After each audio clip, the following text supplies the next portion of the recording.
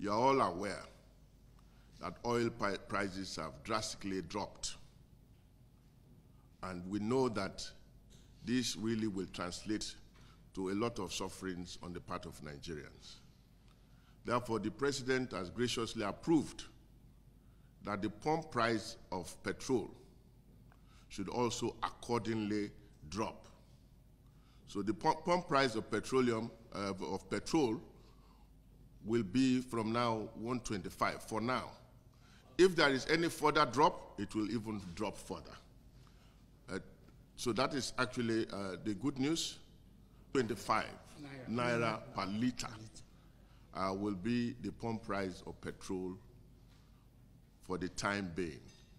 We are introducing a price modulation mechanism which will allow the price to drop or rise with the rise in crude oil prices, so that our people will not just take the brunt of this crude oil price drop, but also get at least some benefit from it.